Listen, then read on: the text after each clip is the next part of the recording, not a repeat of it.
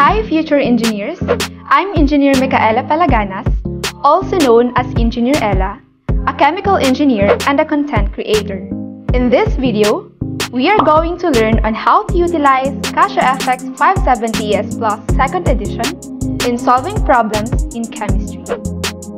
Balance the chemical reaction tin oxide plus hydrogen yields tin plus water. Usually, we balance chemical equations by inspection. This is often believed to be a trial and error process, and therefore, it can be used only for simple chemical reactions. However, balancing by inspection does not produce a systematic evaluation of all sets of coefficients that would potentially balance an equation. Another common method of balancing chemical reaction equations is the algebraic approach.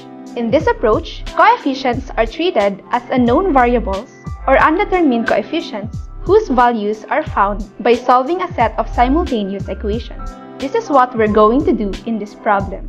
The first step is to represent the unknown coefficients as letters x, y, z, and w.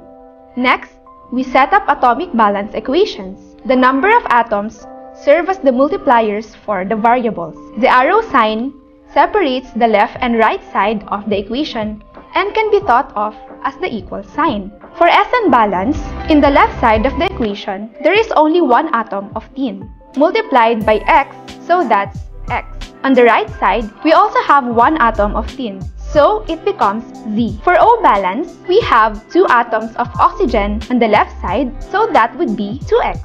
And only one atom on the right side. So, our second equation will be 2x equals W.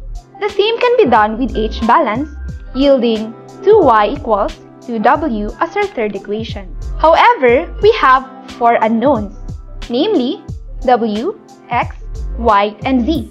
But we only have three equations, meaning we can't solve this simultaneously yet.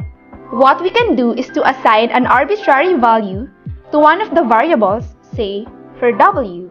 We can let W equals 2. Then, we will rearrange the equation in the form of AX plus BY plus CZ equals W.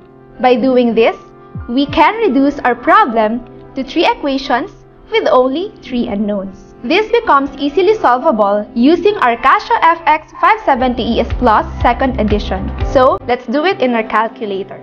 First, press Mode and then choose 5 equation.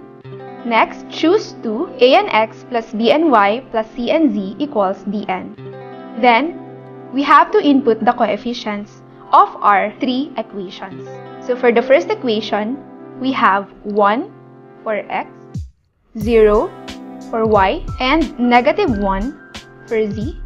And for z, on the right side, we only have 0. For equation 2, we have 2, 0, 0, and 2 on the right side. And for equation number 3, we have 0, 2, 0, and 4.